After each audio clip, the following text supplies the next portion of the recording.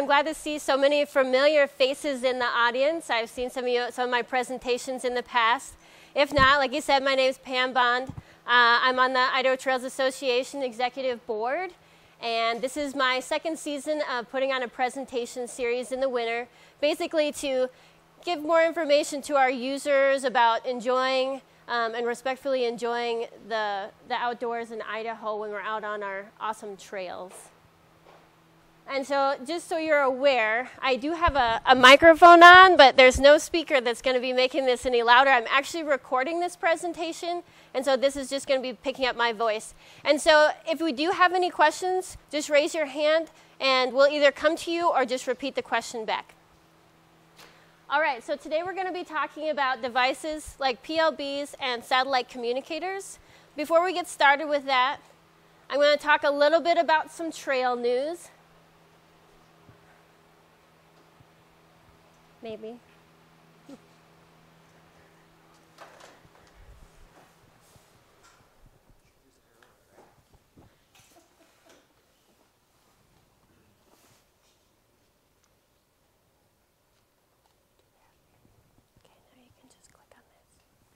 Okay.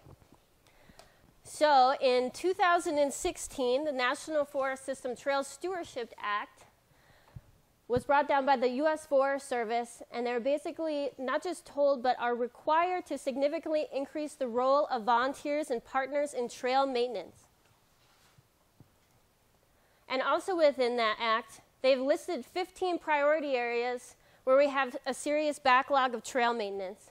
And this includes a large chunk of central Idaho in the Wilderness Complex, starting in the Frank Church all the way up to the Malad Larkins Pioneer area and Hell's Canyon.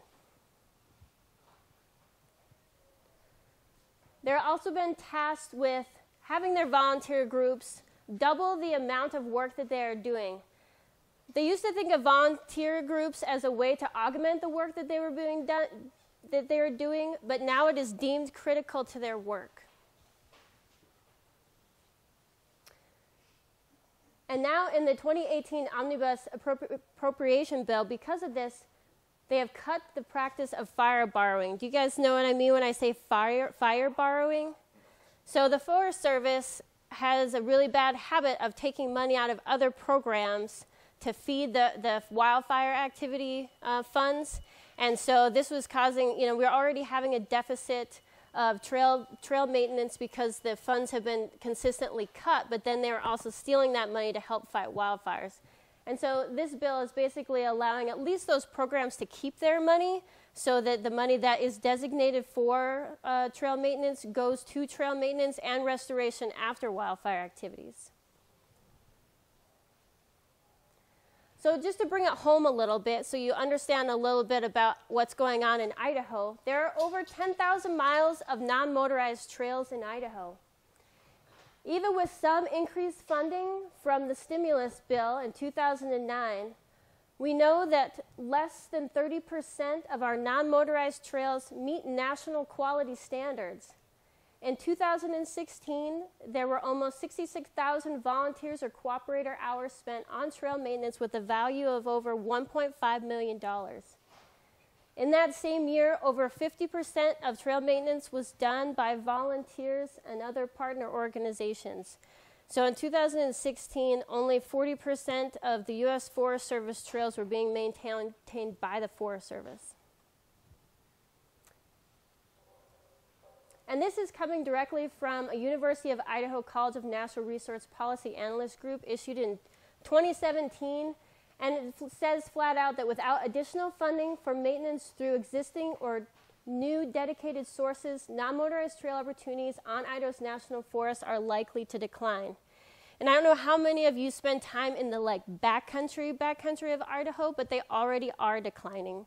And we're losing connectivity, and this is causing bottlenecks in access and unsafe conditions. So this is where Idaho Trails Association comes in. And just to tell you a little bit about us, we were formed in 2010. Our mission is to promote the continued enjoyment of Idaho's hiking trails through stewardship, tradition, education, and preservation. And with stewardship, I mean we're going out actually having boots on the ground activities like trail maintenance and construction. We will also help with things like bridge replacements and things of that nature. We really believe in fostering the development of traditional trail maintenance skills like using crosscut saws, Pulaskis. We stick to the Forest Service standards, so all of the trails that we maintain, we try to maintain for stock. We like to put on educational programs like this so that you are better prepared to go out and safely and respectfully use Idaho's trails.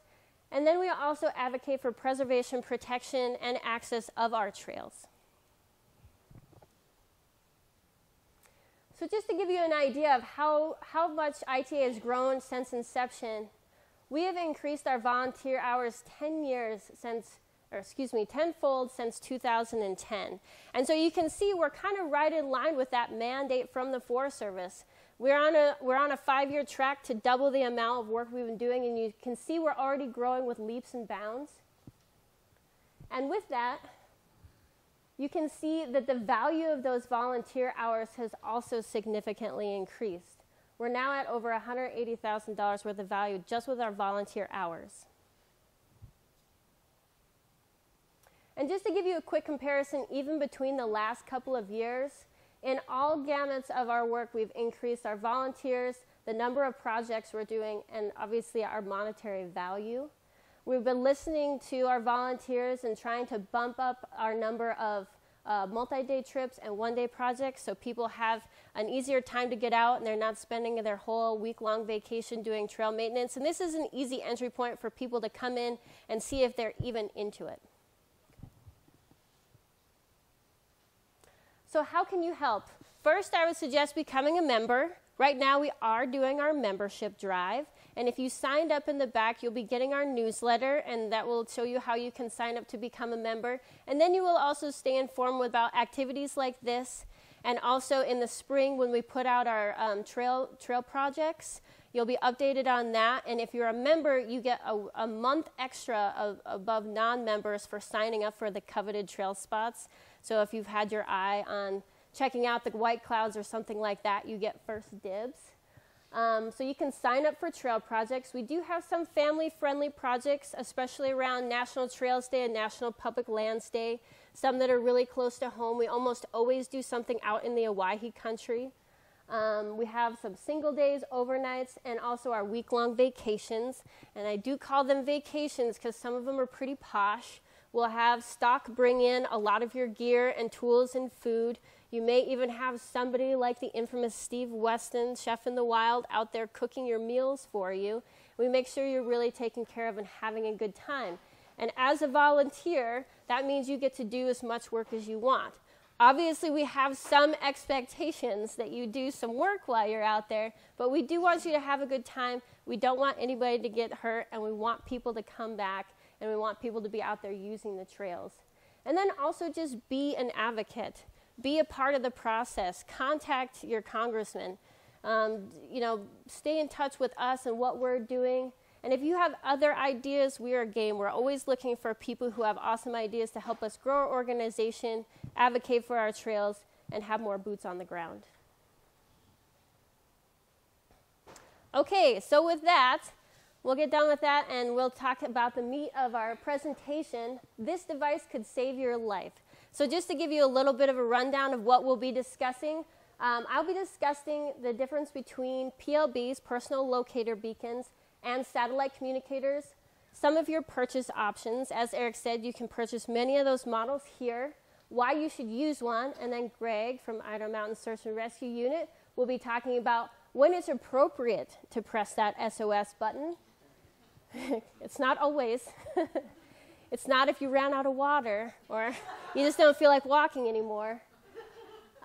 What to expect when you do press that SOS button, and then maybe share some stories from some of his experiences. Okay, so personal locator beacons are not the same thing as satellite communicators. Is anybody shocked when I say that? These are two different things. Not every model is a personal locator beacon. Go ahead. So a personal locator beacon only sends out an emergency distress signal. And that signal is monitored by the National Oceanic and Atmospheric Administration, the U.S. Air Force, and the U.S. Coast Guard. Satellite communicators, and when I say satellite communicator, I mean things like Garmin DeLorme or Spot. These allow you to send short text messages or your coordinates, do some two-way communicating. The signals of these go out to a commercial response center in Texas, and the signal transmission is much less powerful than a personal locator beacon. And we're talking in almost more than twice. So a Spot will send out a signal of less than 1.5 watts, and a personal locator beacon will send out a signal at 5 watts. And so basically that means, if you're standing in the middle of a forest, you probably will get a signal out with a PLB, but you probably won't with a Spot. You'll have to have a clear view.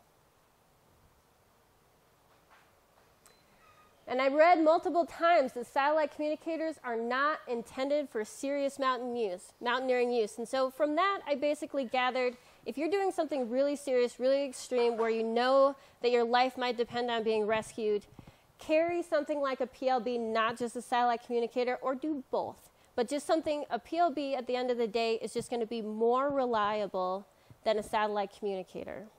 Not to say that you shouldn't have a satellite communicator, it has its place. But if you're getting into extreme sports or anything like that, or big mountaineering trips, I would suggest carrying a PLB. Okay? So what is a PLB? I really got into researching this, and I was really excited that you're all here to share, because there's a lot of technical stuff that goes into it, having to do with satellites and signals and things. I'm going to try really hard just to gloss over that. But anytime if you have any questions, I'll be happy to go in further, and we can also discuss after the presentation. So personal locator beacons have been available in the U.S. since 2003. It's the land-based equivalent of the beacons that you would use in boats or in airplanes, ELTs. Those have been used since the mid-90s, but the technology for PLBs wasn't available until 2003. Like I said, this is monitored by NOAA, the Air Force, and the United States Coast Guard. You might ask, why would NOAA be monitoring emergency locator beacon transmissions? And that's because on their weather satellites, they do have the sensors that pick up the signal that these beacons put out. And so they're not usually monitoring it. Mostly it's the Coast Guard and the Air Force doing it, but they do still play a big part in research and development for these systems.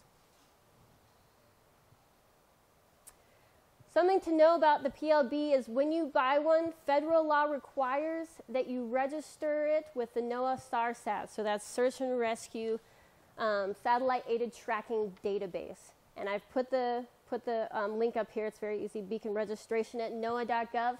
And once you've registered, NOAA will link your essential personal information to a 15-character code, your unique identifying number. And so what's great about this is when you send a distress signal, all of that information goes with it. And so it's really important that you not only keep that up to date, but it's also if you sell it or if you buy somebody else's, you have to keep that up to date. If you move, you want to keep that up to date. If your personal contact information, you want to keep that up to date, so that when you do get in that situation where you press that SOS button, they have the right information about you. So like I said, the SOS provides information about your location and also your name, address, medical conditions, which could be good to know, and also your device of origin.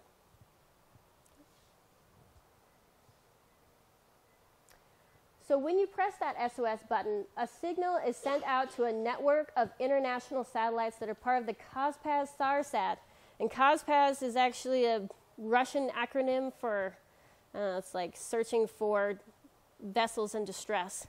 And the SARSAT, again, is Search and Rescue Satellite Aided Tracking. And this is an international humanitarian search and rescue system.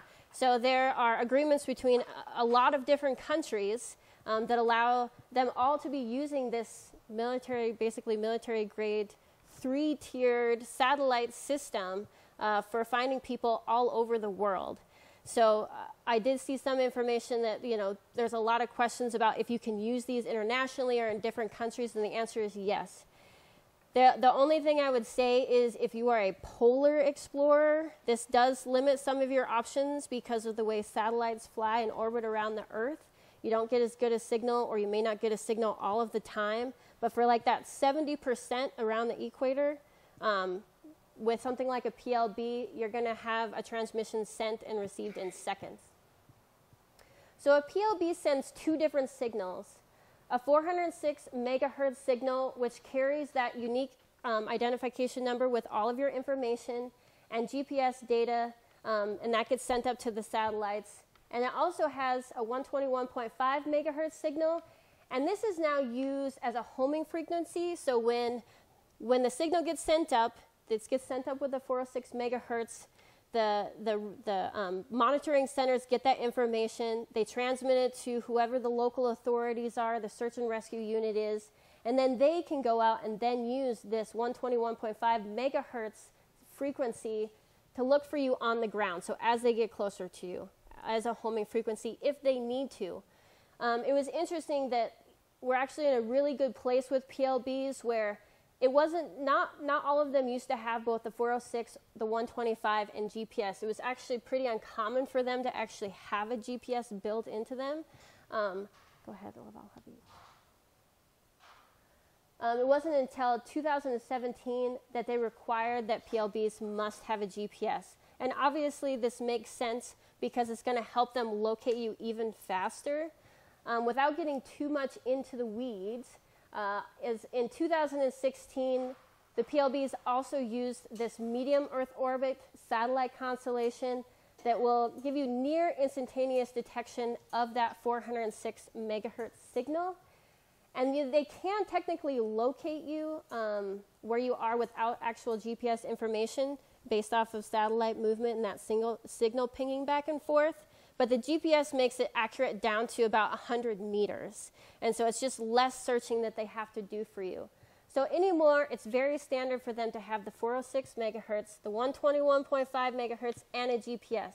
If you're going to be looking for a PLB, I would suggest getting a newer model that has all three of those things. So just a little bit of a graphic to kind of show you what happens when you push the SOS button. If you're in a boat, an airplane, or a person, you're going to push it. It's going to send a signal up to a set of satellites. That's going to get sent down to a local use terminal or a ground control unit. And that then gets pushed back to the Mission Control Center, and they send that out to rescue coordination teams. And this can actually all happen within minutes. So how long will a PLB stay activated once you've pressed that button? They usually come with lithium batteries that will stay dormant until a PLB is activated, and it will stay dormant for years.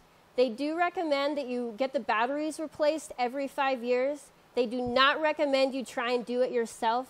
Typically, the company wants you to send back to them. There are also other companies that you can send in your devices, and they'll change the batteries out for you. But just put it on the calendar to get that changed out every 5 years. Because when it comes down to it and you need to be rescued and you can't get that thing to turn on, you'll really regret not doing it. So, and then they're also talking about how long it's supposed to transmit for. So there are regulations that say that in Class 1 situations with these heavy-duty batteries, it must transmit -40 for 24 hours. But most of the PLBs that we have for recreational use, like I'll talk about here, have Class 2 batteries, and they must transmit at -20 degrees for 24 hours. And in most cases, like if you're out in the summer and it's 60 degrees, that will probably be 48 hours. Cold temperatures obviously will shorten the battery life, and again, like I said, it will be twice as long when it's warmer outside. All right, so now to switch gears a little bit, we'll talk about satellite communicators. And again, this is things like Spot, DeLorme or Garmin, InReach systems like that. These also have been called satellite emergency notification devices. They are GPS-based systems, and they use commercial satellite networks. And so this is unlike the PLBs who use 3 different satellite systems. Each of these units only use one satellite system. DeLorme and Garmin use the Iridium system. It's made up of 66 satellites and has 100% global coverage, so it does cover the poles. Spot uses Global Star, and that has 48 satellites, all but the polar regions and the sub-Sahara. So if you plan on going through the Sahara, I suggest getting a Garmin. The SOS is sent to a privately run response coordination center in Texas. It's not being monitored by the Coast Guard or the Air Force. But satellite communicators do have some advantages and disadvantages. A couple of the nice things about the satellite communicators, and one of the reasons they're fit for people who are doing, just their kind of normal biking, backpacking, hiking, is it's really easy to check in, and it's really easy for people to follow you. You can basically set up breadcrumbs where every 10 minutes you're going to send your location out, and it's going to show up on a map at your parents' house or your loved one's house. You can send messages, one-way and two-way messages. I know some of the systems allow you to not only communicate back to your loved ones who are at home, but if you each have a device, you could be out there communicating with each other as well. And then there's also a way for you to know that your messages were sent and confirmed. And so on your device, it will tell you, message sent, message complete, whatever. Some disadvantages are there are some more hefty activation and subscription fees associated with the communicators. But if you think about it, we have a cell phone where you're sending out data and things. You pay for that. A similar system. With the personal locator beacons, you pay a one-time fee, and that's basically the price of the unit. And you don't have any subscription fees associated with it like you do with the satellite communicators. Another disadvantage, like I talked about before, is there's a much weaker emergency signal transmission, so making them less effective. So if you use these units and you're having a hard time getting your signal out, you need to make sure that you have a clear view of the sky. And I'm not just talking about the hole above you. Typically, it will have to be some sort of a angle above you. And so you have to get out of the trees into an open space where you can have a really good view of the sky. And sometimes even a really cloudy day can interrupt your transmission. So this is a picture of, so I have an InReach Explorer, or actually an old DeLorme. They've now been bought out by Garmin. And so this is kind of the online platform for where you kind of sign up, kind of like what you would do with a PLB, so they have all of your information. You can also set up your messages, so you can have a bunch of like predefined messages that you put in there, so when you're out there, you can just kind of scroll through them and send them. There also are options to have it synced up with your phone, and you can use your phone for messaging just like you would with any other text messaging, also using all of your contacts. This also allows you to set up kind of a list of your go-to contacts, your priority contacts, and that will be stored in your actual unit. You are also given a unique identification, and it's really easy to kind of sync and update your unit from a platform like this. And this is where you can set up your different subscription options and things like that. I know that this one is a little bit hard for some of you to read, but it gives a really good rundown about some of the differences between something like a Spot and an InReach. So again, going back to the transmission power, an InReach has a transmission power of 1.6 watts, and a Spot, it's 0.4 watts. And now I understand why. When I was using a Spot, so I did a long distance hiking trip, and every day I was hitting that Spot to check in. Half of the time it didn't work. I didn't know that, though. I had an old school Gen 3 Spot, and there's no way for you to get a confirmation. And so it wasn't until I got back to civilization and called and said, "Did you see me?" that I knew that half of it wasn't working. That didn't make me feel very good. Because I'm like, I did the same thing every night, like at the same time. That did not give me much peace of mind. Now, there are a lot of people who still carry Spots, and I'm not saying that you shouldn't, but just be aware that because of that low transmission power, you have to be really aware of where you're setting that signal off. Again, different satellite networks. With the InReach, you can set up many of these preset messages. With the old school Spots, it's only 3. Lots of in-field customization with the inReach units, two-way messaging, confirmation of track points being successfully sent, on-screen display with the inReach, using it with your smartphone, battery life indicator, rechargeable, easy to carry. Cost of the unit for something like an inReach is around the $270 mark. We'll go into that a little bit more. But with something like a Spot, at least with the Spot Gen 3 version, there is no two-way messaging. You can send a couple of preset messages. You can send a kind of I'm okay message. You can do a little bit of tracking and then have an SOS button, but there's no screen involved or any kind of syncing up with your phone. So we'll go over a few of the different purchase options. And again, you can buy these at REI that are available. So for the personal locator beacons, again and again, I saw people talking about the ACR units. And there's the Rescue Link and the Aqua Link versions. I just get the impression that the Aqua Link is more waterproof than the Rescue Link. Again, these are a one-time use device. The batteries are not replaceable yourself. You need to send that in. And I did find out that if you actually use one of these in emergency, you share your story with the company, they will replace your unit for free. So keep that in mind. Kind of a perk, I guess, of being rescued. So let's see. So the Rescue Link is about $290, but there are no subscriptions. So this is a one-time deal.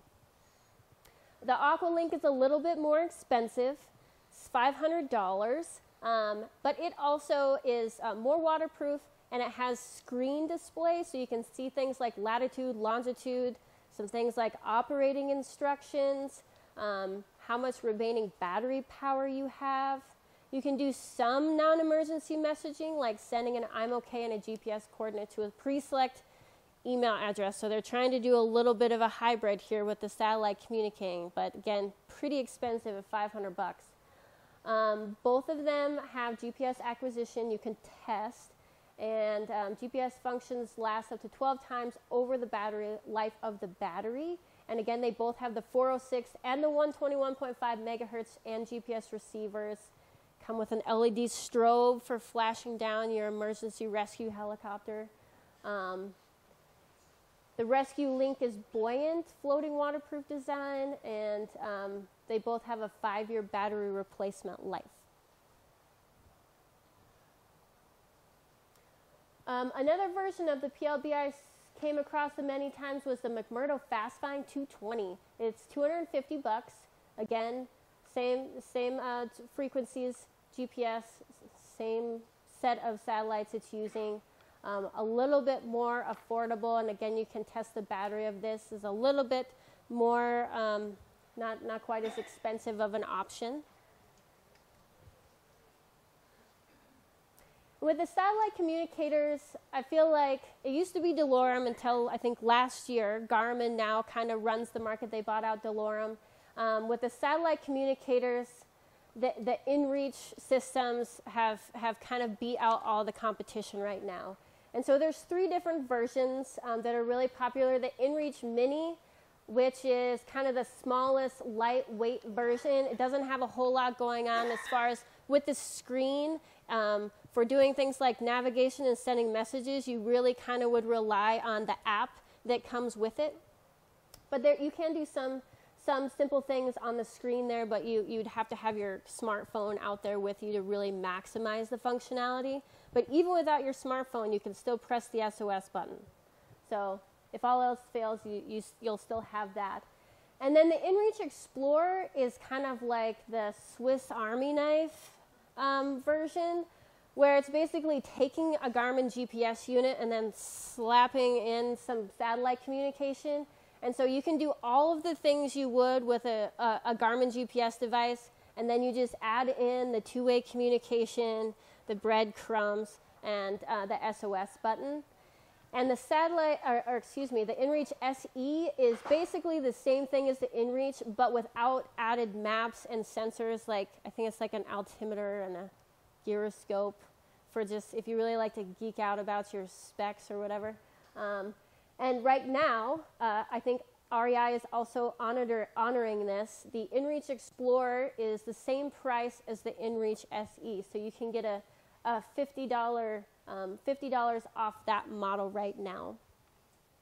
Okay.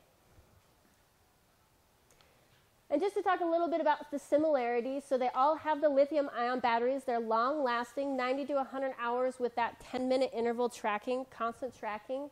And you can recharge it with a USB port. And if you're out there for a really long time, I know when I'm out on big trips, I will always have a little external battery that I can use for charging things. It's like the size of a deck of cards. It doesn't weigh very much. And so if you're planning on being out for a really long time, you could always use that to recharge this device. You can store up to 500 waypoints and 20 routes. Again, you can connect to the app with a Bluetooth connection using the EarthMate app. I've used this several times to just, when we're out, it's one of the nice things about when you're using something like the Garmin's is, I don't feel bad about sending out messages and stuff out there because I'm already using the subscription. I'm already paying for it. And so this is also a great way of getting in the habit of knowing how to use your system. And so before we leave on a trip, we let somebody know where we're going, and we also let them know at some point you're going to get a weird message from us saying probably garbly-gook, here's some coordinates, we're okay. And so people know they're going to be expecting it. They kind of will know what it's going to look like if they ever do that, get that message. So if the day does ever come that we have to send them a message saying, I'm hurt, you need to send some help, they will already know, okay, this message has come from Pam and Jeremiah. They must need help. And so it's a good way for you to learn how to use it, and it's a good way for you to get your network used to seeing those messages coming from you and not just being like, oh, this is spam, I'm going to delete it. You can also get weather information. I think this does cost extra. I think you can get like one message per subscription. Otherwise, there's some sort of a charge, or you can sign up for an extra like add-in for that. Some differences, as I said, the Mini is limited functionality, but it's the lightest and the smallest. There's no map interface, so if you already have your smartphone out there, this might be the way to go. The InReach Explorer does include all the preload DeLorme topo maps, which is really nice, with a built-in digital compass, barometer, altimeter, and accelerometer. The InReach is just kind of the stripped-down version of the Explorer. No maps, no sensors. So this is just to give you an idea of the different subscription models, and it seems like it gets more complicated every time I look at this. So a lot of times they're going to include things like, 10, 40, or unlimited messages. The more you pay, the more messages you can do. I mean, I'm kind of in the mindset of I'm going to just pay for the safety one, and if I have to send another message and I spend $400 sending messages, that's fine. I'm not gonna pay for a really expensive subscription plan just in case I need to send 40 messages that one time. I will just pay for it. But there are options available for that. And of course, if you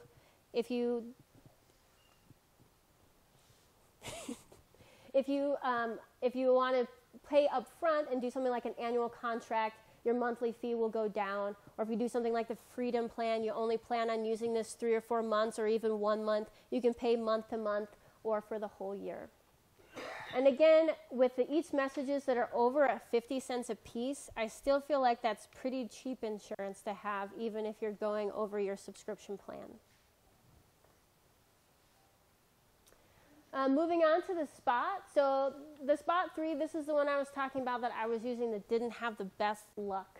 I still see a lot of people out there carrying them. It is a one-way communicator, meaning you can send messages out, but you can't receive them back.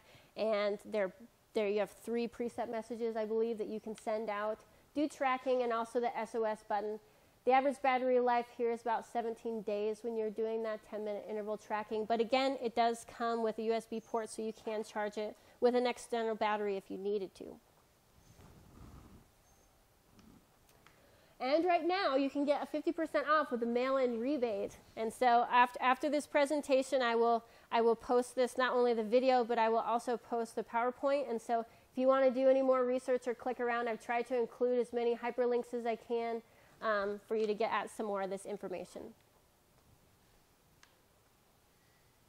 And the biggest thing for me with this one is there's no confirmation that messages or waypoints have been sent successfully. It's just like a hope and a prayer that you sent and all went well.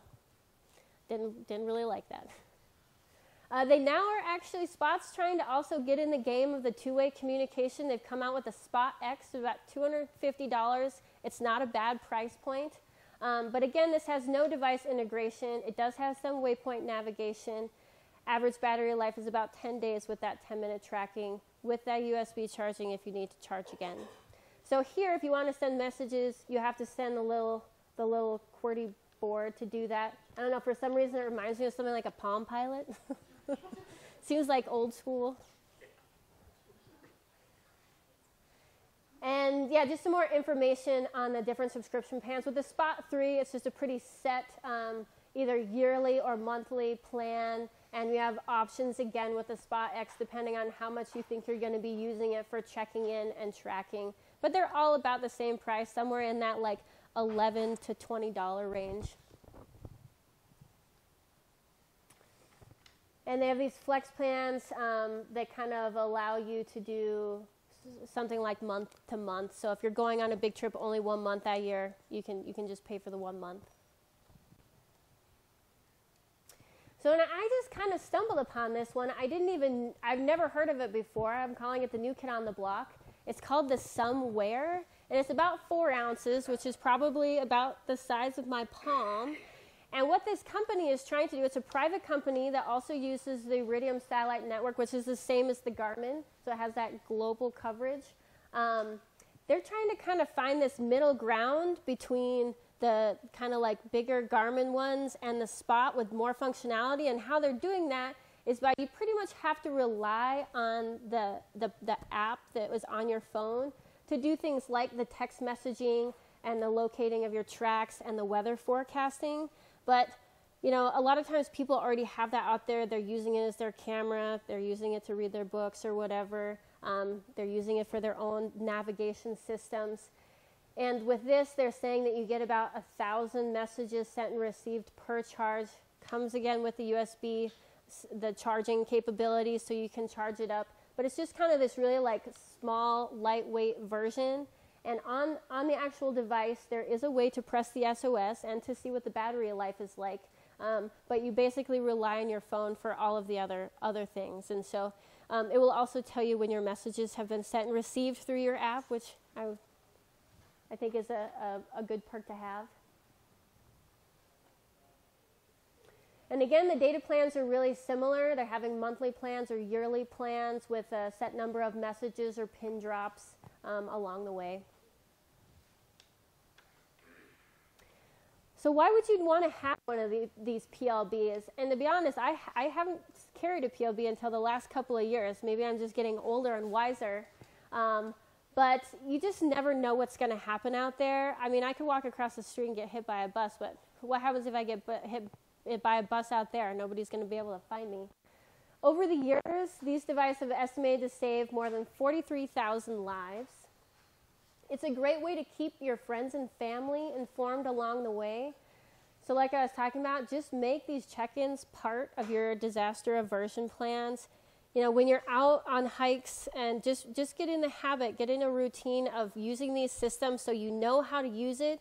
So when you do come to that situation where you actually do need help, it will be like second nature for you to pull that device out and actually use it. You're not fumbling around trying to figure it out on the spot.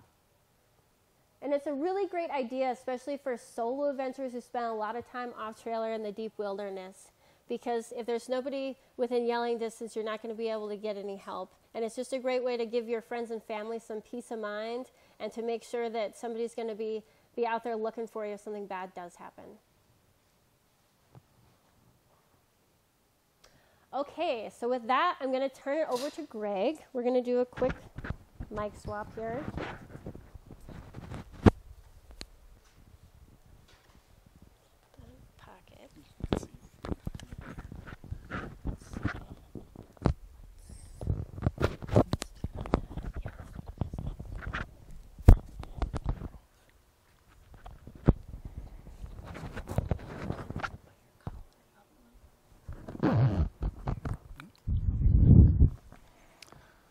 All right, thanks Pam.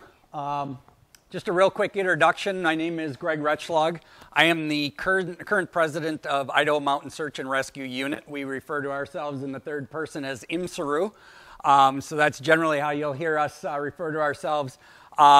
We're tasked with our charter for our group is to provide search and rescue services wherever and whenever needed, and as well as providing community safety, outdoor safety education. So that would very much be what we're doing here tonight. We're not a search and rescue group with any specific responsibility to cover any particular area. We'll talk about it in a little bit, but that responsibility falls to law enforcement. We are merely a group of people, a group of volunteers, all volunteers. We have no paid staff that is offering up our services to any law enforcement agency or anybody who's responsible for search and rescue that needs assistance, mainly in people power, and then we bring a couple of extra skill sets to the table. We have man tracking people. We have folks trained in technical rescue. We have search canines, a bike team, and am I missing one? Oh, and now we're into UAS. Yes, I keep forgetting they're our newest group, and filling up with pilots quickly. I am curious, do we have any pilots in the room tonight? Anybody? Nope. Okay. So with that, I wanted just to kind of move into kind of where should we be using this SOS button. So Pam covered a lot of the functionality that goes into the satellite communicators and all that extra stuff that we can get outside of the PLBs. That's all great for communicating with your family, friends, kind of checking in, giving soft notices that you need help. Some of those will allow you just to say, hey, I'm not in desperate need here, but I really could use you to drive out here and pick me up or something like that. That's not what we're going to talk about in this part of the presentation. This is the signal to the agencies that are out there that I'm in trouble and I need someone to come out and assist me. And that can be at varying levels of trouble. We'll go through some of those. So first and foremost, this decision is really difficult. It's hard to quantify all the things that can go wrong out there and who's trained to deal with them, who cannot deal with them. And so we're going to probably give you some ideas here, but very few definitive rules that says A, B, C. I'd work my way through the chart and, oh, yep, it says push the button. So we'll do our best to give you some scenarios and some things you can think about there. So go ahead. So first and foremost, let's err on the side of caution. I can only speak for our volunteer agency, but most of the SAR work that's done out there is done by volunteers. And most of us as volunteers, we want to use our skill set. We want to help. And we would rather be called early and have to be turned around or show up and find out the situation isn't quite as desperate as we had feared, rather than have somebody wait until it's very late in the game and ups our urgency level significantly, or worse, makes their condition unrecoverable, whether that's through death or some sort of permanent disability. So err on the side of caution, and that is one of the things that most of us probably only have to coach for ourselves. If I'm pushing a PLB for myself, I'm probably going to be really reticent about it. If it's my family, if it's my friends, I'm going to be far more likely to hit that button, right? Because I want to get them some help. They're the ones that are like, no, I'm going to be embarrassed. So we're going to probably have to help people through that situation too. So I appreciate you coming here for this presentation to kind of learn where we can help our friends out as well. Go ahead. All right, so the first one is, this is pretty easy, right? Anytime that self-rescue is not possible or very unlikely. I think most of us are going to recognize those situations, so I just put some examples here. That would be lost with a limited chance to reorient or limited chance that you're going to encounter somebody. So this is particularly when you're off trail, off road, that sort of thing. I like to think of the Owyhee Desert. We've had times when we found out about people who were being rescued, and they were only rescued because they had no way to notify anybody they were in distress. They were waiting to be noticed that they were missing, and maybe somebody from Idaho Power happened to be out there. So if you're in that situation, you're unlikely to be encountered by somebody. That's the time to use your I need help, the SOS button. And that's a pretty easy one, I think, for most people to kind of get their head around. Any injury that severely limits or ends your ability to move, that's pretty straightforward. Gear for safe evac is lost or broken and it's non-functional. Anything like that. And so in that I would include if you're off-roading or just, on Forest Service roads somewhere and your vehicle breaks down, that's your gear that's going to get you somewhere. And if you're at the point where you're too far to walk out and this isn't a road that people are using very often, that's time to hit your SOS.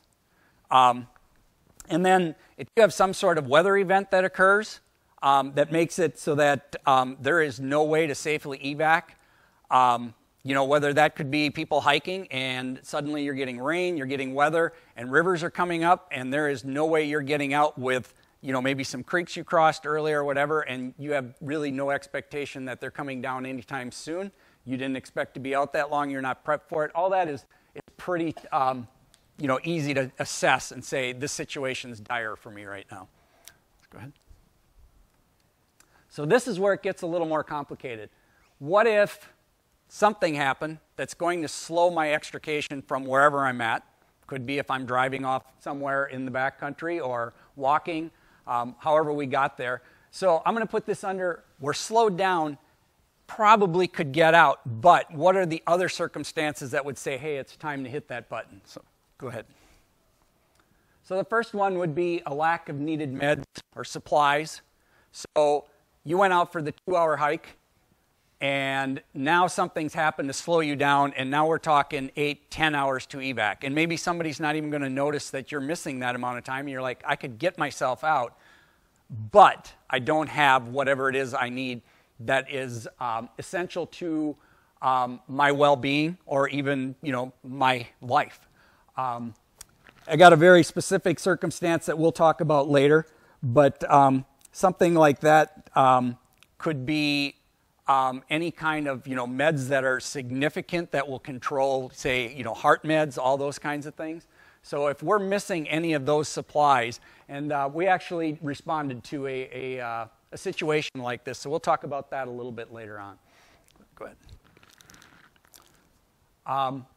So if you have a medical condition you're dealing with and the deterioration is going to lead to death and disability, you need to figure that out, okay? So you're slowed and you can't get out. So what type of medical conditions might deteriorate while we're in the backcountry as we're trying to fight our way out? So if we think if maybe we're slowed down from hiking out or getting out because of an injury, let's say to a limb, something essentially like a cut, a severe cut, anything like that.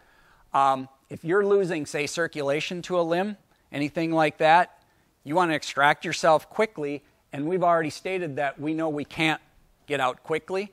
This is the time to hit that SOS. We don't want people risking disability when, if we get into them in a much quicker fashion and able to get them out, we'd suggest that it's time to activate your device.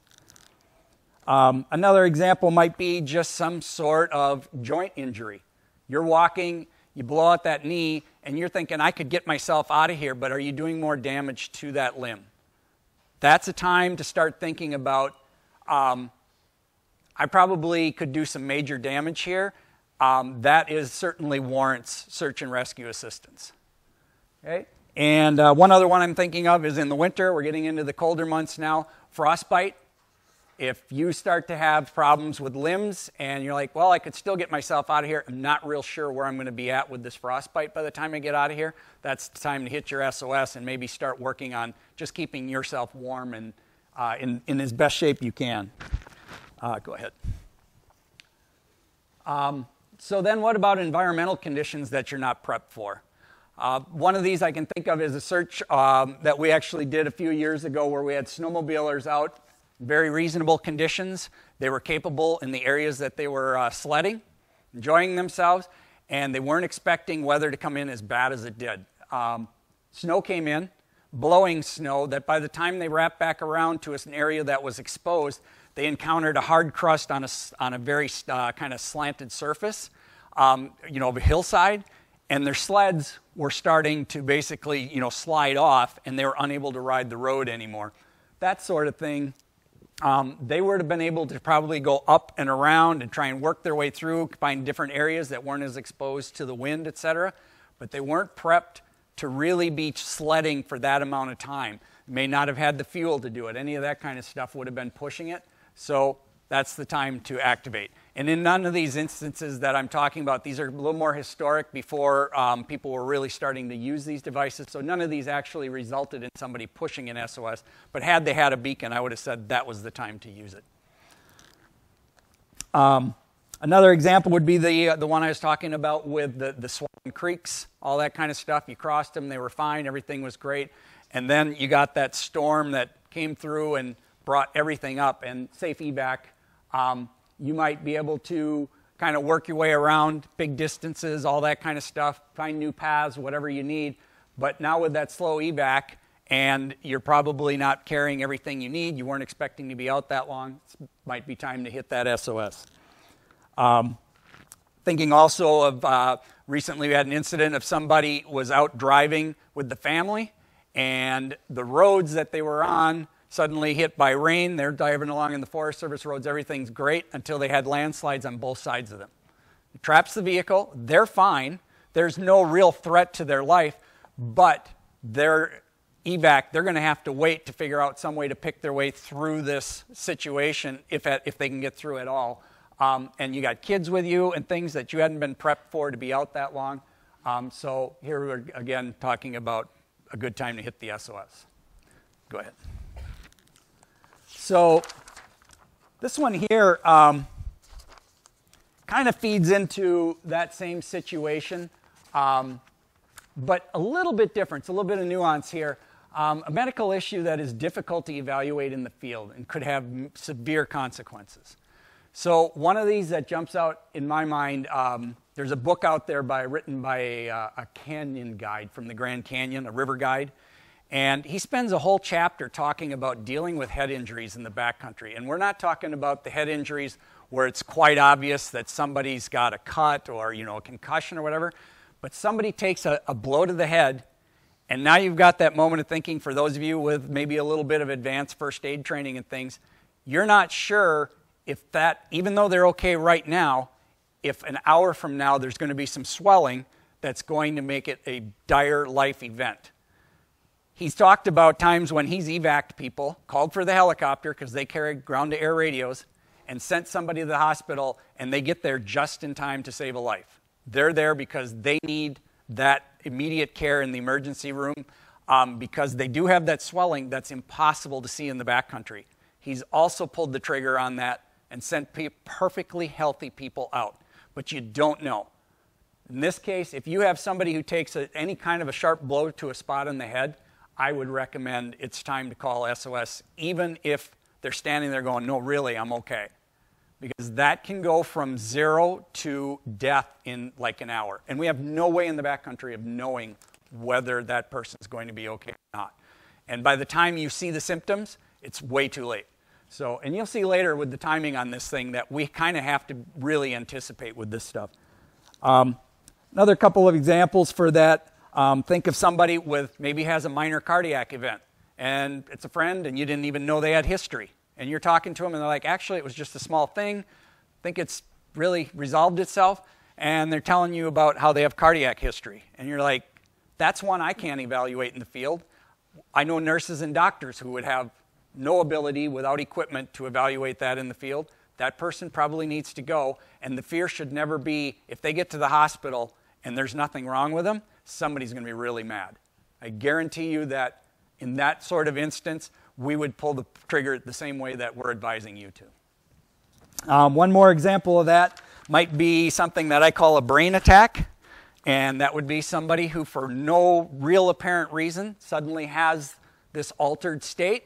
Whatever it is, could be something where they're just not talking right. They're maybe not able to focus mentally. Something's really off them. Or maybe even some sort of motor skill issue. And then it resolves itself. None of us, no matter how medically trained, have the ability to evaluate that situation in the backcountry. And that, again, can go from 0 to very, very severe to death very quickly. And there's no way to kind of clear that person short of a hospital. That would be one that I would also really give serious thought to pushing the SOS. You can go ahead. So the last one here is When don't we activate? So there's a couple of big don'ts in there. We're never looking to save gear, vehicles, that there's no threat to human life, human safety. So 2 people are out driving their individual vehicles on Forest Service roads. One of the vehicles is stuck, disabled somehow. You can get in with the friend, drive home. Our group doesn't rescue vehicles. Most of the search and rescue units I know don't rescue vehicles. If we're called for a real emergency, somebody, say, is stranded with no hope of getting out, and we go in and we generally are only going to focus on the people. The lives that are there will get you out. Occasionally, we may help with the vehicle if it's a simple problem, but for the most part, vehicles are not our problem. Those are the problem of the owner. Same thing with ATVs, snowmobiles, all that kind of stuff. We're going to get the people out. The vehicle is up to them to deal with. So we would never push that to take care of our vehicle. We would never push the SOS or advise somebody to do so to prevent being late for, and you can fill that in, right? I've got a flight back from the Sawtooth to the East Coast. Can't miss that. Family's waiting, whatever. There's this thing we can throw in there, though. What if late means SAR is going to be notified, right? We did everything right, and we'll talk about this a little bit later. One of our keys is when we're going out somewhere, we let somebody responsible know where we're going, when we're going to be back, and what to do if we don't come back. Okay? And somebody responsible is a really important thing, and I read a great story recently about that. And we'll talk about that a little bit. But so basically, anytime that it's not a threat to you personally, it's maybe a threat to your ego or to your job status, anything like that, that's not search and rescue's place to be taking you out of. So please do not use the device for that. So basically, you can say anytime there's no threat to life, limb, or eyes. And I use that term because at one time I was told that's how the National Guard decides whether to take a mission or not. Can you justify it as a threat to life, limb, or eye? I don't know if that's actually their check sheet, but I always thought it was neat that they decided to tack eye on there as well. But, so the next one's complicated. What about it? You got an injured animal, right?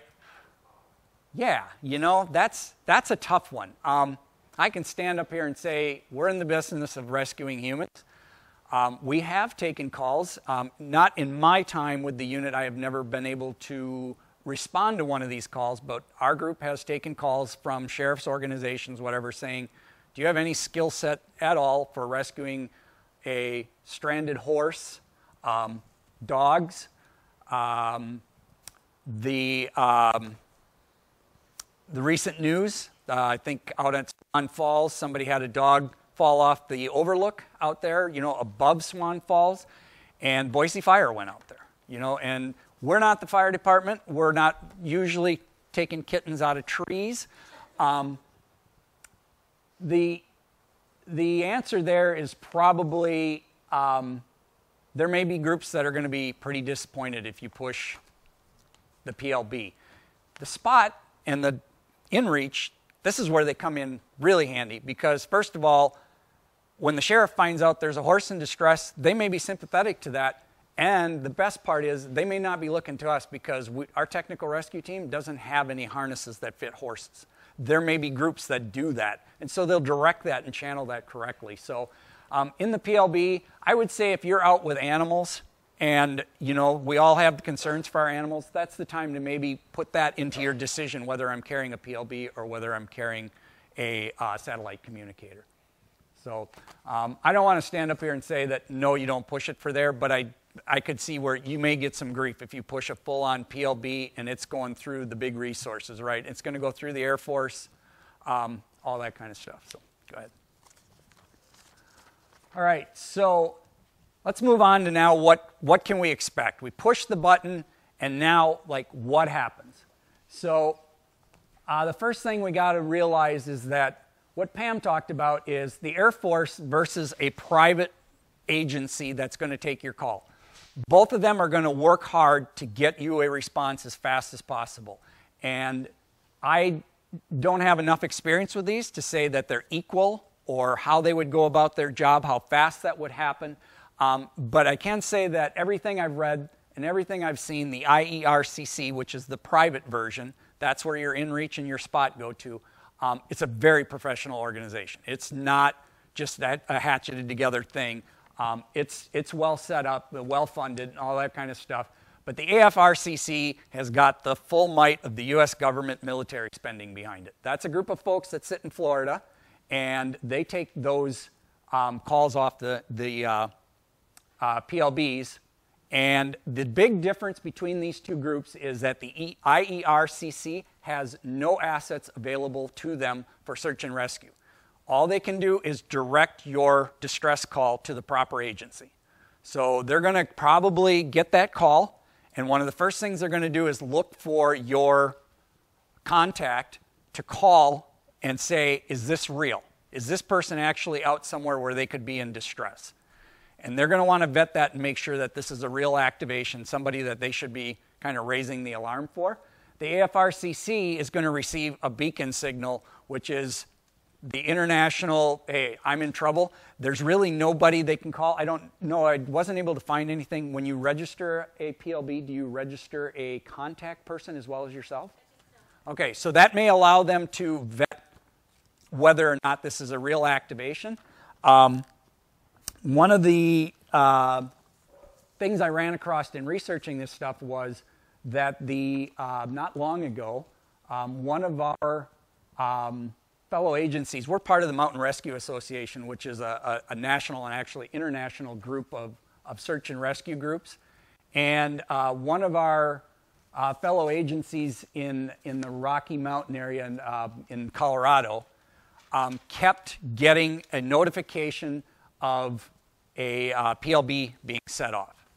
And they would, every time that thing would light up, they were out chasing it around, and they were trying to locate this particular PLB, and it would activate for a while and then not activate. It would turn off. So what you said about a one-time use has got me really confused about this particular story. And this group, this kept happening, and it kept happening all over in their area in the backcountry, and they were like, they knew it was an inadvertent or a nefarious activation, and they kept chasing this thing around until one day it went off inside a doctor's office in town. And they're like, we got it. And they raced down there, and there's a guy sitting there with his PLB, and he had never registered it. So they didn't know who he was, so there was no way they could contact anybody and say, is this a false or true activation? And what had happened was the guy thought he was given for his birthday or Christmas an avalanche beacon. So he was skiing, turning on his beacon, skiing around, and then he'd get down, and apparently there's a way to deactivate these. And they finally found him experimenting while he was stuck in the waiting room at his doctor's office, and informed him that had he been buried in an avalanche, he would have been found by search and rescue well after the fact, and his friends would have had no ability to track him. So there's lots wrong with that story. But anyways, that's the difference between the PLB, because you have to go out and overtly register it, and I can't imagine having a spot and not registering, not being able to get a hold of you because you use them so differently. So the key takeaway here is that the AFRCC does have access to federal search and rescue groups. So that would be military, so National Guard and Coast Guard, as well as they do have the ability to activate the Civil Air Patrol. So if somebody's contact information was for a person who knew that they were on a flight that day, they were taking their small aircraft up, and that was activated, hopefully that information will be relayed from the contact person to say, yeah, they're flying right now, and that would automatically push the AFRCC to activating the Civilian Air Patrol, which is much better at finding downed aircraft than local resources, because you may not know exactly where that is immediately. But quickly they'll transition over to ground search.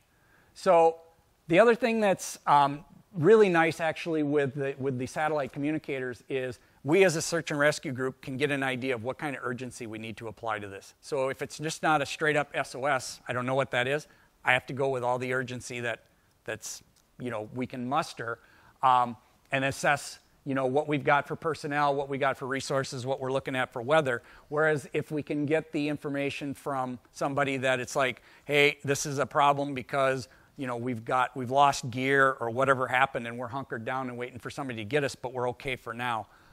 That's going to be kind of a big difference by which unit you use and what you can expect for people rolling out.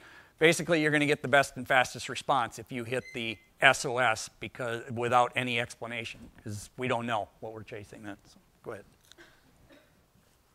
Okay, so SAR is very location dependent. So in Idaho, local law enforcement is responsible for all search and rescue. So most likely that's going to mean the county sheriff.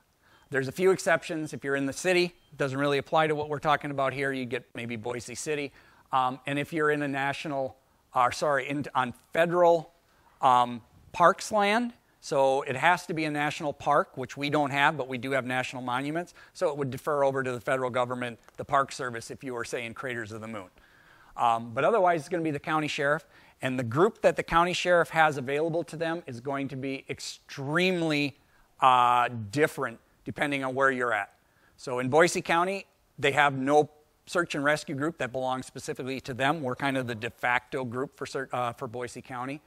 Most of the other counties have some amount of a search and rescue group. Some are very good at it. Some of them are very people limited just because a lot of our counties are big. Lots of mountains, lots of everything, and very few people. So where you're trying to pull volunteers, very difficult. So we may be in there to help, but you can see how that would affect your timing of response in that has to go over to the sheriff. The sheriff rounds up his crew. Then he finds out he doesn't have enough people in their crew, and maybe they forward the call over to us. So it's going to affect the time just based on where you're at and what they have for search and rescue resources. And the exception to that is the Division of Aeronautics. Whenever there's a missing aircraft, they're going to get involved, and they are a statewide agency. So they can kind of, you know, push some resources and help out with that sort of thing. But most of us here, it sounds like we're ground-based, so we're going to be kind of subject to the local search and rescue groups. Let's see. And then the final part of that is the local search and rescue groups.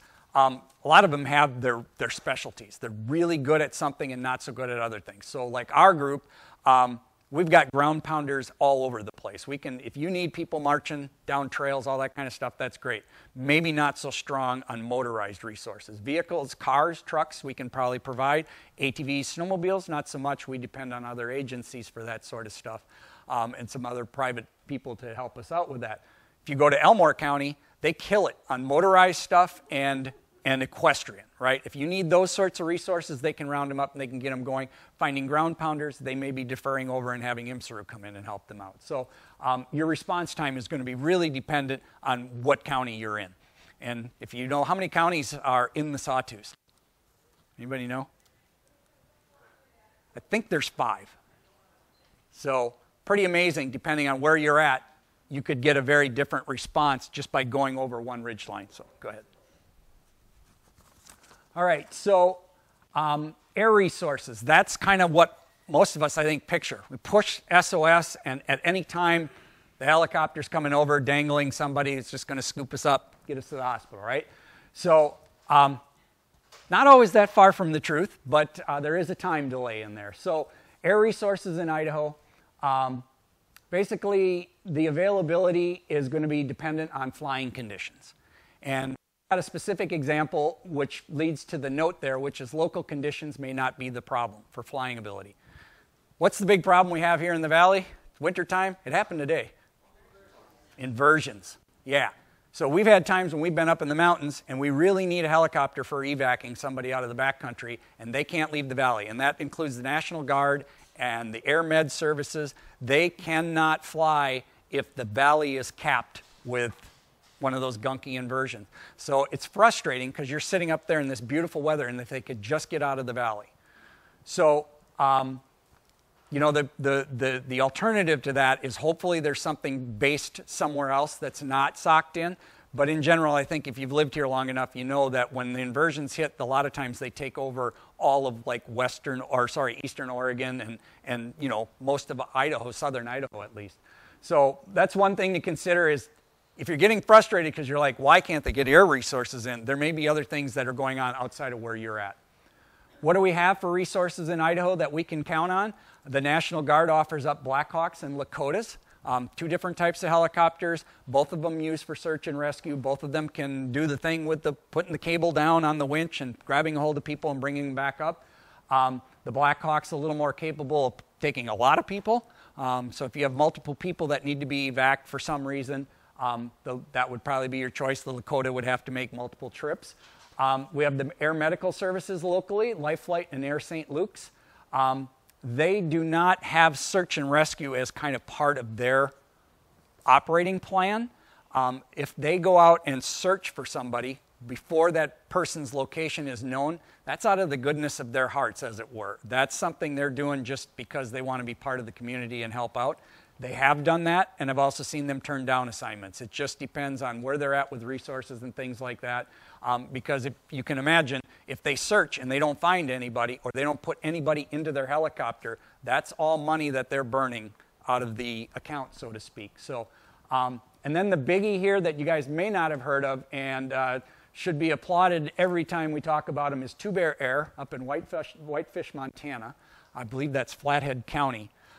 There is a philanthropist up there who lives in that county and went to the sheriff and said, sounds like you're struggling with search and rescue. What do you need? What can I help you with? And he said, could you fix my helicopter? Because helicopters can resolve these situations quickly. The guy said, how about if we just build a whole helicopter unit for you, and I'll staff it and I'll pay for it, and it'll just be free for you to use. And they are professional. They are search and rescue only. They carry a medic. They carry a technician that'll go down on the cable. They can winch. They will pick up search and rescue people and move them around. They'll do whatever's needed if they're available. And they will fly not quite to Boise, but their range is all the way down, coming down to kind of the central mountains. So they'll go into the Sawtooth. They'll go into the Lost River Range. They've been into the southern Sawtooth with us to help us out. A phenomenal agency. I can't even imagine how much money it put that together to keep it going. And this guy just was like, hey, the county needs it, and I got money. Let's do it. So really, really cool resource, and not uncommon to be used way down here. So the local SAR knowledge of those resources. So this Two Bear Air, they've been down here a lot. And in search and rescue terms, you know, like a couple of times in the last few years, they've actually just come in, and they're the only ones that came in. They took care of the situation before the ground pounders ever got out there. So if your local SAR agency from whatever county knows about them, and Custer County uses them in spades because of the difficulty they have, big area, right, few people. But there are other counties that don't know they exist or don't have that relationship, and they're like, well, I can't imagine calling Two Bear from Whitefish, Montana. And it just depends on who's bending their ear saying, maybe you want to give those guys a call. So that's going to factor into how fast you get evac'd, right? And then the available flight crew. If we go through the National Guard, if you catch it on a Tuesday afternoon when everybody's on base, pretty good chance that as soon as the Guard gets the call and the governor gives the okay, that they're going to field the crew, put them in the helicopter, and get going pretty quickly.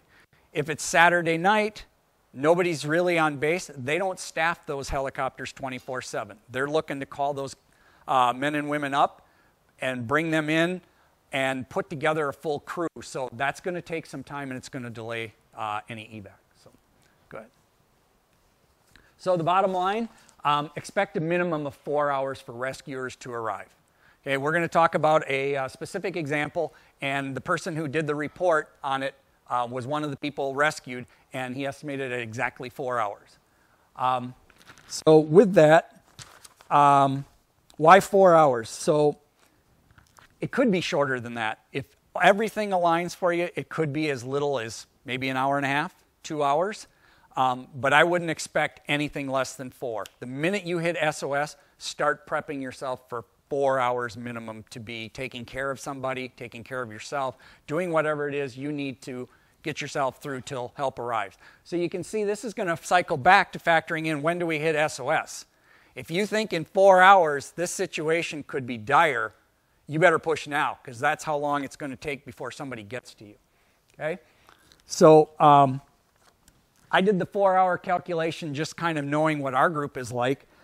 You can picture probably about a half hour from the time that the thing goes up to the satellites, the information is pulled down to whichever agency is receiving it. They check it out, they vet it, they move it along, they probably make a few phone calls. They're going to call your contact person, say, hey, is this person actually out and about that you know of right now? And they're like, yeah, they're out in the sawtooth right now. If they pushed it, it's probably a real activation. By the time let's say that takes them a half hour to turn it around, get it off to their local, whoever is locally responsible. They get a hold of that person. That person's dispatch, that county's dispatch, is going to move it along to whoever's supposed to go in and vet that. So there may be a sheriff's deputy who drives to your location if they believe you're out in a vehicle. It's going to take them quite a while, not only to get that dispatch, find somebody and move them into your location, or to get out the SAR people, right? All of us are volunteers. We don't staff a building at all. So when we get the phone call, it's already been through the sheriff's department. They've vetted it as, yeah, this is something we want to respond to. They maybe call their own SAR group, or if it's Boise County, they call us. It takes us, our goal is to be heading out with our trucks loaded with people and ready to move down the road within an hour. So we get a text message, says it's time to go. We throw our gear, get into our vehicles, drive to our compound, get all of our stuff loaded up, and we're gone in an hour. So now we're already an hour and a half deep in this, right? You can picture from Idaho. If we're looking at Boise County, we're coming from Boise. It's going to take us a while to drive there, right? So let's say it takes us an hour to drive to where you're at. You're on foot down the trail. Maybe an hour and a half to hike into you if we don't have helicopter resources. We're already at 4 hours. And that would be, I can tell you from my experience, that would be a miraculous turnaround time for getting somebody who's actually off, on foot somewhere. So expect 4 hours minimum. Plan for as much as 12. You could be deep into the backcountry somewhere. By the time we roll people out, it could be a 3-hour drive. If we don't have a helicopter lift to get us up into the sawtooth, right? We're rolling in an hour, 3 hours to get to the trailhead. We're already 4 hours deep and we haven't started hiking yet. Okay, and that's 4 hours of our time. That's not even the dispatch moving the call around and stuff. So plan for as much as 12, and then like I said, factor that time delay into whether or not you're going to press SOS. So, okay, perfect. Go ahead and advance. So let's talk a couple of examples we've had. Go ahead. So we had some UTV riders stranded in Boise County, so kind of off of the backside of Bogus Basin, and they had a satellite communication device. I believe it was a Spot. Two gentlemen riding their UTVs would encounter snow, and they knew they were going to break out on a road, a real road, a plowed road, eventually. And it was spring, right? That shoulder season when the north-facing stuff doesn't melt out. And one of them had extremely limited mobility, so every time they hit snow, the one guy would get his ATV through it, and then he would hook up the winch, and they would pull the other guy through because they were like, well, we're so close, we should keep going, right? And this happens to us a lot with calls we make or that we attend to. And eventually they got exhausted. They know going back is miserable. They're not sure what's in front of them, and they set off the Spot. So in this case, it worked pretty well. It was in 2015, I believe. And unfortunately, I wasn't at that time thinking enough to I really need to learn about these devices. So we didn't question them a lot about where the information was going. So what I can answer is, was their information just sent a soft SOS to family and saying, hey, I think we can get out of here. We're okay, but we're stranded. We definitely need somebody to pluck us out of here. When we arrived, we found out that they were in that situation where they were okay now, but they both needed medical supplies, and one of them had dire need of medical supplies that was an imminent threat to his life, and they had none of that with them. And so that was good time to use their satellite communicator. That data either went through the family called the sheriff and said they need help, here's the coordinates they're sending us, or it went through the operations center and through to the sheriff. It was difficult to get to them. It took us quite a while. We're dealing with the same snow. We're trying to pound through there. And then we're also working with trying to figure out how to get to them by roads that aren't mapped, right? It's great to go out and drive Forest Service and abandoned logging roads, but trying to find those. So we're trying to do a combination of maps, overlaying, and we don't have them in our hands. Our base camp can pull up some aerial views and looking like, hey, you're at this thing, maybe if you take this road to the left or whatever. Do you recall how long it took us to get to these gentlemen? It was, yeah, minimum of 3 hours from the time we started hiking. And it was at night, it was snowing, just all kinds of things like that. So it worked, we found them.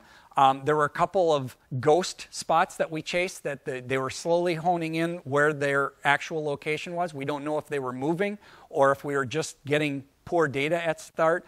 There's different ways to translate coordinates, and so we could have been messing up and just kind of misconnecting on which systems and everything were being used. But it worked out. They ended up being winched out by a National Guard helicopter, and you know, all was well. But a good activation of the spot system, but showed that the kind of the complications by the time we actually got them out. The National Guard was having trouble getting out of the valley at the time. We didn't get them out till the next morning. They were obviously driving their ATVs the day before. So took them a while. I think they probably weren't back at their vehicles where they could get the supplies they needed for probably maybe 12 to 14 hours from when they left their vehicle. So go ahead. We had a solo hiker overdue with a satellite communication device. He never pushed SOS for whatever reason. We'll never know. But his spot, he wasn't real fond of it. He was made to carry it by his family. He kind of liked the idea of being out in the wilderness, you know, and doing the thing and getting after it. But fortunately for us, at least to aid our search somewhat, it was set on an auto send mode. It was sending hourly updates of his location, so we could kind of see the last location that we got information from his spot device. So in this case, we actually had to call and query SPOT or the IERCC to get that information and say, do you have anything from the spot? Because there was no SOS. The family's reporting him overdue and said he has a spot device, and they sent us the breadcrumb trails. So, you know, just kind of a side note with that there, that when something happens where maybe you're not able to push help, having breadcrumbs is you know, going to help the SAR agencies find you. Go ahead. And a final example, we had an injured hiker in the Sawtooth. That happened just this summer. This person activated a PLB for their partner who was injured. Ankle injury was not severe enough to really need, like, you know, like immediate medical care. They could have gone to the doctor if it happened to them in downtown Boise, but they were off trail in the middle of the Sawtooth. Activated the beacon. The initial information we got from the AFRCC sent a air medical helicopter. St. Luke's was willing to volunteer and go and look with no guarantee of reimbursement. They flew until they were low on fuel, circling the spot with the initial set of coordinates that they got, and eventually exhausted their fuel, went to Stanley to pick up fuel, and heard that over the radio that the National Guard was on the way. So the idea was let the medical helicopter sit in Stanley, let the National Guard do their thing for a while. They got an updated set of coordinates from the AFRCC, flew right to the people. Turns out they were only 2 miles off, but even in a helicopter circling in one spot looking down, and the people were across the ridgeline, just 2 miles away. You would think if you're up in the air, never saw them. There was no indication of where they were. National Guard flew right to them, dropped an attendant down, winched them both up, brought them into Stanley. Air Medical checked them out. They refused care, got a ride to their vehicle, and drove to wherever they needed to get an ankle problem taken care of. That one was listed on the, Pam found that for us, and the gentleman posted just a story about that, so probably to get his beacon replaced. And I love it because rarely in search and rescue do we get to know the end of the story. In this case, we actually got to see what the rest of the story was there. So go ahead. So some final thoughts. The SATCOM and the PLB is still not a replacement for leaving your plans. So leave a destination, time of return, and leave it with someone, well, I guess I chopped it off there, someone responsible. Okay, and a real quick story about that is a sister agency down in Utah. A woman was hiking in the Escalante. She was solo. She was staying at a hotel in Escalante, or Boulder, I guess it was. She went up to the clerk and said, here's where I'm going hiking. If I'm not back tonight to get my room, can you please call the authorities? He said, sure. She takes off. She gets a little bit lost. Then she gets scared. She falls, hurts herself, and realizes she can't self-evac, but she's like, at least I told the clerk. The problem was she hunkered down for that night, figuring tomorrow morning the cavalry arrives. The clerk never told anybody. So someone responsible that will call. You're sure they'll take care of you, right? He had no skin in the game. He never called. Like 4 days later, they wondered why she didn't get her crap out of the hotel room, and they called the authorities and said, this woman's never come back. And that's when the clerk was like, playing slingshots back there. That's why somebody finally went out, and they fortunately found her still alive and lived to tell the story. But got to make sure it's somebody who's really going to, look out for you. Register your PLB. The story from the guy running around with it, right? They could have saved SAR a lot of headache if they just registered that. They could have called and said, why are we getting this from your PLB? So. And rescue is not immediate. Prep for an emergency. So get the first aid training. Go out there, and if you're going to be out in the backcountry, at least get, some basic first aid stuff. And, you can, if you want, step that up to that wilderness first aid, wilderness first responder type stuff. But get some training. And then carry the proper gear with you so that if it does come to that and you have to hunker down, you're on the 2-hour hike and you're stuck there now for 4 hours waiting for rescue, that you can take care of yourself for those 4 hours. Okay? Is that your portion? So we'll do another little swap here for just a couple minutes to finish up. If you want to stand up here with me and answer some questions and stuff too. So that was a good segue into my last slide. So always be thinking about that other safety equipment you should be carrying. Prepare for that 4+ hours. I carry a few extra pounds of gear on every little trip I do, be it a day hike or a weekend backpacking trip or a 30-day trip in the Sierras. I'm always carrying a whistle, a headlamp, a space blanket, a little bit of extra food. And again, make your trip plan and stick to it. Carry those 10 essentials. So with that, that's the end of our presentation. We want to thank all of you for coming out and supporting both of our organizations. If you didn't sign up in the back, please do. That will keep you informed of the other events that are happening. As I said, this is part of a series, and so once a month through the spring, I'll be hosting a presentation, and for the most of them, I'm not going to be speaking, so you'll get to hear somebody else up here talking about cool things. There are some flyers and stickers and things on the back. Grab those. There's also the schedule for the rest of the presentation series. And with that, do we have any questions? Yeah, go ahead.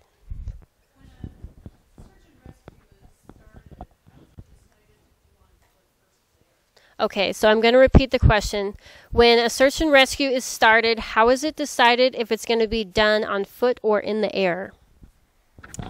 So that decision is complicated, and that's going to be made by the agency that is taking the call. So I can tell you that in Custer County, they pull the trigger on a helicopter rather quickly. If they can keep their land-based people from going out and they have helicopter resources, they'll go for that pretty quickly. But it really is very dependent on which county you happen to be in at the time and how comfortable they are with their current SAR arrangement, all the people they have, or with maybe the relationships they have with the helicopter people.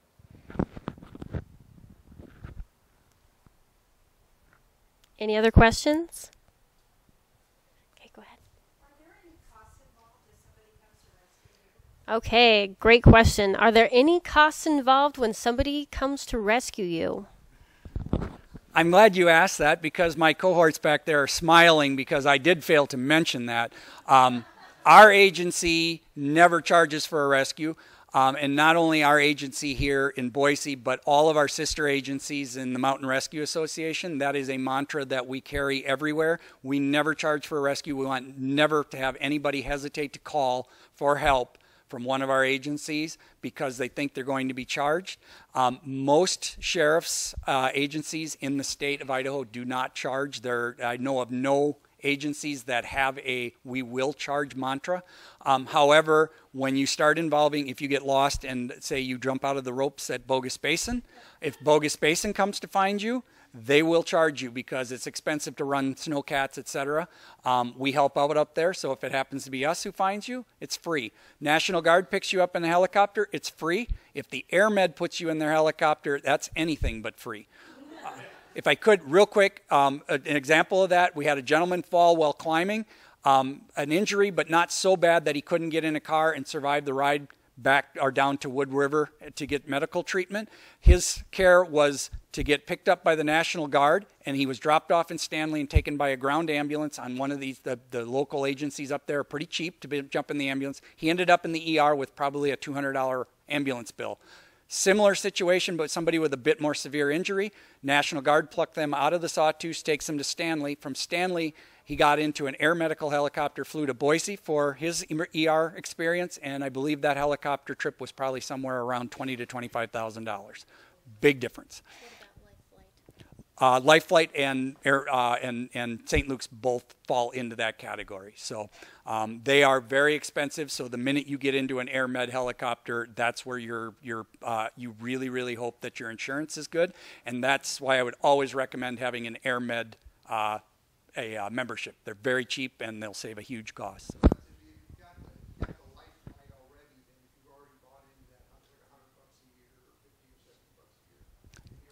That is correct, and both of those agencies will take that insurance, no matter which group you bought it from. Yeah, and that sort of stuff goes into training mostly volunteer EMTs and things like that, so they even channel that money to good causes. Yeah, and just talking about the life flight insurance, in the springtime, ITA actually does a kind of a group policy where you can sign up as individuals for your life flight insurance, but signing up through the Idaho Trails Association, you can get a discount on that. I don't remember what it is off the top of my head, but it's probably like $20 cheaper than if you would sign up on yourself, and I believe we do that in April. Again, sign up for the newsletter, and you'll find out when you can get your discounted life flight insurance. Any other questions? Yeah. Just a quick thought. Okay. I was recently in a remote South Pacific island on a backcountry trip. We had a sat phone and a DeLorme, and we tried numerous times, and they never worked. Never. Any thoughts? Any like what? The DeLorme got out once on an 8-day trip after numerous attempts. Where were you? Vanuatu. It's a remote chain of islands in the South Pacific, east of Australia, south of Fiji. Okay, yeah. My only assumption would probably have to do with satellite configuration. At the time you were trying to do it, I don't know what time of day you were trying to do it. That is getting a little bit south, but not that far south that I wouldn't think that you would be able to pick it up. And you know, at least with the satellite systems for all of these, they do have international coverage because they use, you know, different satellite systems from like Russia and China and that. So my only assumption would be some sort of gap in satellite coverage at the time you were trying it. Yeah. Yeah. Sorry. Or. Oh, okay. Great. Yeah. Sorry. Was it cloudy? Yeah. Maybe it was too cloudy. Yeah. Quick question. Okay. You were going to recommend a PLB to your best friend. Which one would you recommend? Well, most of my friends are kind of weekend warriors like I am, and I would probably suggest something like the Garmin InReach. Any of those versions, depending on your tech savviness. If you want to go light and fast, I get the little mini guy. If you want to have that kind of Swiss Army knife, go with the Explorer. And again, this is just going to be a really great tool for doing so many different things. Communicating while you're out there, having people track you. You know, like he was saying, what if you get in that situation where you physically can't hit the SOS button? At least they'll be like, hey, this guy hasn't moved for 4 days. Maybe we should go pick him up, and they'll at least see where you've gone. And also just those other kind of comforts of having a mapping system if you needed it, things of that nature. I mean, if you were going to be doing something more extreme and you wanted to have something that you know is going to work for sure, one of the PLBs, the ACR units, were recommended over and over and over again. Yeah. Yeah, Steve. What's the likelihood of being in a canyon messing with coverage, like hills or Grand Canyon? Okay, so the question is about what's the likelihood of a canyon messing with the signal going out? I would say the likelihood is really likely. With the PLB, because of that stronger transmission, I think you're going to be okay. But like I was talking about with even something like the Spot, if you're going to have especially a limited sky view, I would keep that in mind when you're trying to send out your signal. So if you can get out anyway, even like halfway up the rim or something, I would suggest doing that to make sure. And also coming back to the what would be the unit you would pick, anything that confirms your message has been sent. Yeah. Yeah. I've sent a message from the Owyhee River, pretty far down the Owyhee River, on the Delorme inReach. Okay. Great. Great. He said it worked great.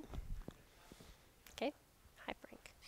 Through all this, it seemed like there would be real importance for communication back and forth. Like, I don't know what to call it, where you get some information like on the broken ankle, well, tape it up, try to walk out, see what we can do.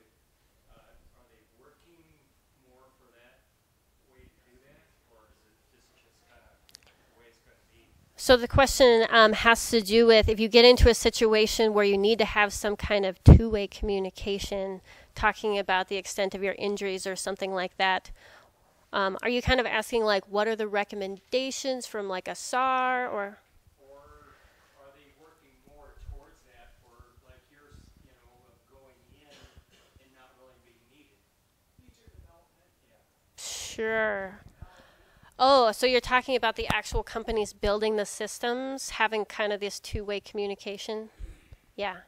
Well, yeah, I mean, I guess I would think so, especially, yeah, a lot of these models now have this two-way communication, and you can send out text messages via the app on your phone, and the old system of up, up, up, A, over, C, that you can send messages back and forth. Yeah, you can receive messages back from them if it's going out, yeah.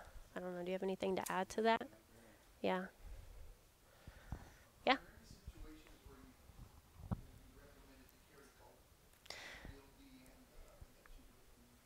Okay, yeah. Any situations where it would be recommended to carry both a PLB and a satellite communicator?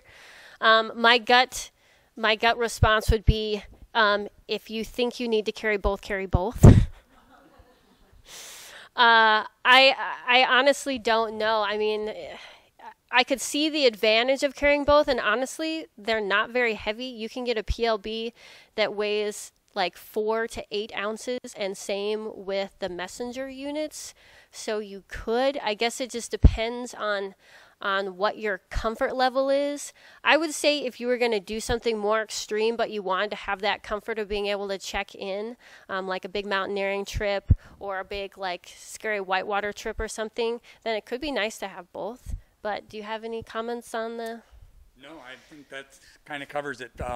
For us, if we get an SOS, it's helpful to have more information, but we're really experienced at rolling out with limited information. It's 95% of what we do is we show up and the situation's very different than we thought. And we're usually able to, accommodate anything. So the extra communication would be helpful to SAR, but I don't think it would change the type of response you would get much.